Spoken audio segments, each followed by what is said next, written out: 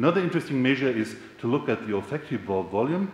What you see here is the brain from bottom up. Actually, here would be the eye bulbs, and just above the eye bulbs, you have the olfactory bulbs. This is actually the olfactory center in our brain, the olfactory bulb. It's not very like a small worm. It's like 1.5 centimeters long and 1 centimeter in diameter. It's not a very large thing. And this is our olfactory center. We say it's not very large, but in the rat, it's also the same size. So, and rats' olfactory sense of smell works very well. So it's, our olfactory bulb is, compared to the rat and compared to the dog, it's not bad. So this is actually our center for the sense of smell. What's interesting here is that this actually changes over time. It changes when you lose your sense of smell. This is shown here. This is the olfactory bulb volume in healthy people, and this is the olfactory bulb volume in people who have lost their sense of smell. So what this shows you is when you lose the sense of smell, the olfactory bulb shrinks. And when you regain your olfactory function, olfactory bulb grows again. And this is what we can see clinically. It's also another example about plasticity in the olfactory system. So you have lots of plasticity there. Plasticity means when you think at the periphery about the olfactory receptors in the nasal cavity, they are constantly turned over. So while you sit here, while you listen to me, you lose olfactory receptors, and new receptors are regrown. So that every 4 months or so, you have a complete new sheet of olfactory receptors up in the nasal cavity. And similar things are happening at the level of the olfactory bulb. In the olfactory bulb, you also have a constant exchange of neurons. There are constantly neurons flowing into the olfactory bulb. They come from a certain zone in the midbrain, and they're replacing other neurons in the olfactory bulb. And that's related to activation. So when you sniff a lot, when your olfactory sense is good, then your olfactory bulb is very large. And when you don't sniff much, or when you lose the sense of smell, your olfactory bulb shrinks.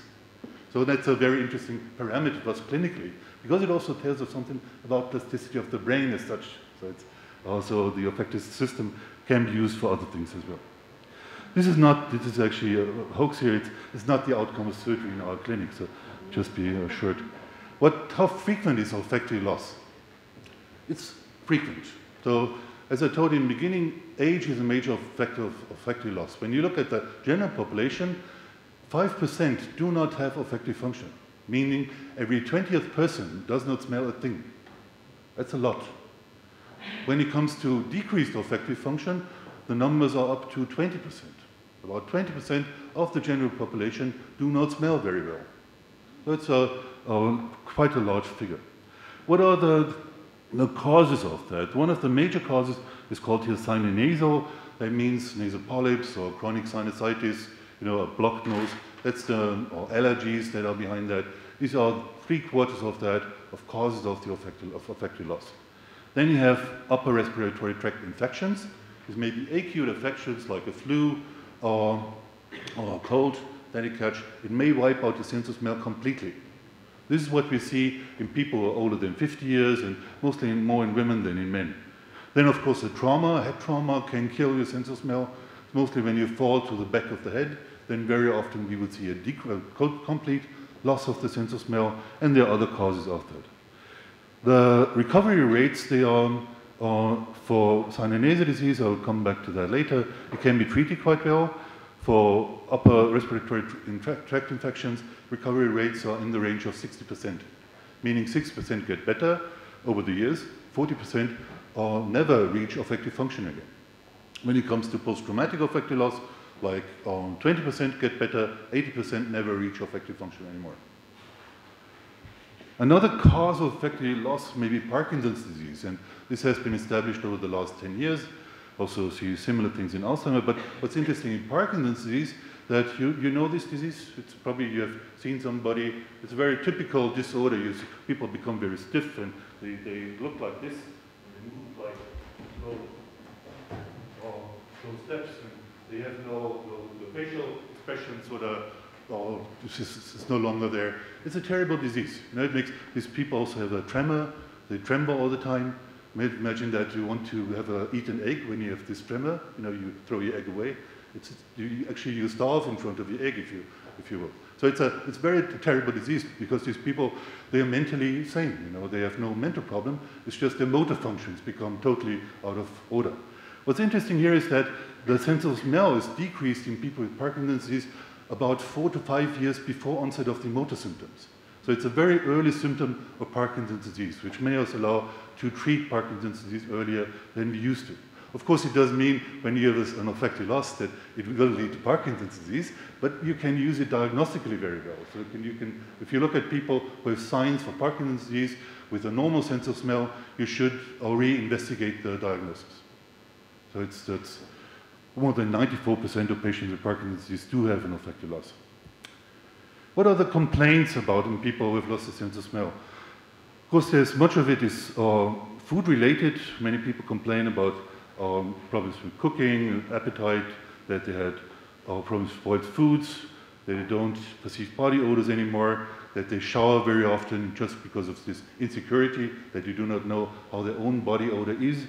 And depression is a major factor here. There are more than 2/3 of people with a loss of sense of smell who become depressed, showing how important the sense of smell is for our lives. You know, in the beginning, I tried to make the point that hearing and vision is much more important than the sense of smell. Of course, that is so. But the sense of smell has important implications for our lives, and that our mood is one of them, and depression is a major factor here. You can see that women are more depressed than men. When you look at it with various questionnaires about quality of life, women are more of a problem. Loss of sense is more of a problem for women than it is for men. You see it also for the Beck depression inventory. When it comes to body weight, the picture is a little bit different. I've talked a lot about our sense of smell and eating, but now the question is, what would you think when people lose their sense of smell? Do they lose body weight? Do they gain body weight? Does it do the same? What would you think? Do they lose? Who would be for lose? And gain? And stay the same? And stay the same is right. It's an interesting thing. Actually, only 10% of patients with olfactory loss lose body weight. And more of them, 20%, gain body weight.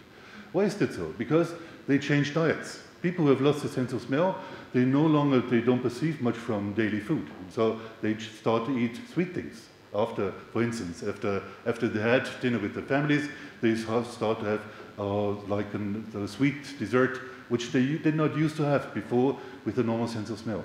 Another thing is that the sense of smell is also involved in appetite or regulation. So in each and every one of us, when we eat, let's say, bananas.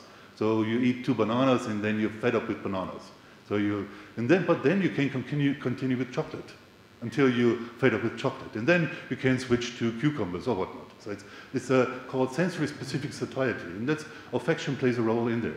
And people who have lost the sense of smell, they actually also probably, they miss this satiety feeling, and so they overeat a little bit. And over time, it produces an increase in body weight. Also, when it comes to sexuality, we looked at that question and asked our patients about whether they perceive a decrease of sexual drive. There are a few examples of patients who express this very loudly, that they say as soon as they lost the sense of smell, their sexual appetite goes down, and so for them it's a real problem. So we asked a larger group of our patients, approximately 100 people, and what we found here is that olfactory loss does not really produce a decrease of sexual drive, but it produces depression, and depression produces a decrease in sexual desire. So it's mediated by depression. That's the major factor here. It's not not a direct correlation between sexual appetence and your olfactory functions. How to treat olfactory loss? So I'm gradually approaching the end here. Is one, of course, you can do surgery. That's when it comes to sinus-nasal disease. When people have polyps in their noses or they have chronic sinusitis, you can cut out those polyps and you can open the sinuses. And it's helpful in some patients, but not in all. You can do systemic drugs like corticosteroids. They're anti-inflammatory, very helpful in many people. But when it comes to the olfactory system, then it's a problem there, because to get up this corticosteroids to the olfactory cleft, because if you use a spray, then the spray gets stuck here in the anterior third of the nasal cavity. It does not go up because the nasal cavity is a filter. And so it filters out those sprays easily, and nothing of that spray actually reaches the olfactory cleft where the olfactory receptors are. So theoretically they could help, but practically it's an issue. Other approaches, they involve acupuncture, for instance. There are various trials here. I don't want to go into details. There's vitamins have been tried and also in unblinded studies. There's pentoxylin maybe of help, or theophylline, or coffee maybe even. One thing I would like to stretch a little bit more before I finish is olfactory training. So I guess all of you are very well trained in olfactory with odors, and I trust that you are better than the rest of the population when it comes to odor thresholds, just because you do the training. There's, in the literature, you find a few reports that say when people are exposed repetitively to odors, they increase their olfactory function. There's been a few examples there. Also, this is what we did then with our patients. We put them on a very simple task. The task was for them to sniff those 4 odors: rose, lemon, eucalyptus, and cloves. Had to do that one in the morning and in the evening for 6 months. And what we found here is that it also works in patients. So patients who do the training, like 1/4 of them improves significantly in olfactory function. People who do not do the training, they do not improve that much to that degree. So it's also clinically very helpful. What's the effect behind? It's maybe a cognitive effect, so that your brain is better dealing with the signal. It also could be that in the periphery, that you grow more olfactory receptors, or you grow more olfactory receptor neurons even. This is shown here in data from animal research. So you see recordings from odor cells, from odor sensors. This is before training with those different odors, and this is after training with those odors. What you can see there is that the response increases, and that's an indicator that actually when you train your sense of smell, when you expose yourself repetitively to odors, this also seems to have an effect on your number of smell cells in your nasal cavity, and also a number of receptors made in your nasal cavity. So it also may help in humans on that peripheral level. And with that, I'd like to thank my colleagues on different places of the planet, and mostly my friends in Dresden, and would like to thank you. Thank you.